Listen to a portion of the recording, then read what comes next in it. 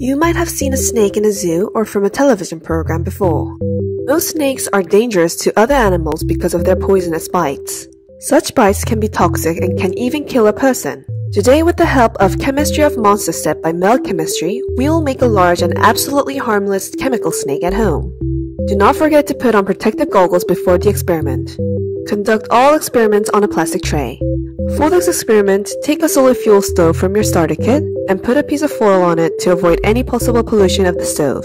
Take a plastic cylinder from the set, put it at the center of the foil, and pour all the solar fuel into it.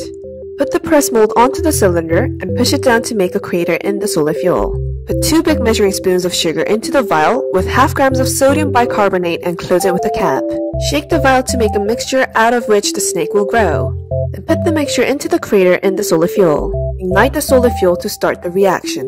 Then the solar fuel will catch fire immediately, igniting sugar in the mixture with soda. Some of the sugar burns completely, turning into carbon dioxide and water vapor. For such a reaction, excess of oxygen is needed, but in this case, it is difficult for oxygen to get inside the sugar pile, so another process takes place. At high temperature, sugar decomposes into carbon and water vapor. That is how our snake forms.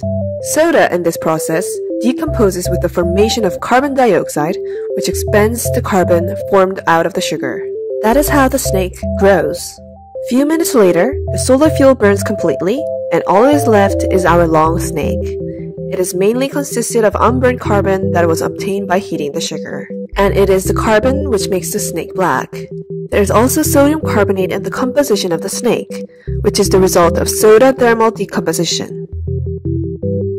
If you want to learn more about this experiment, please visit our NaHCO₃ website.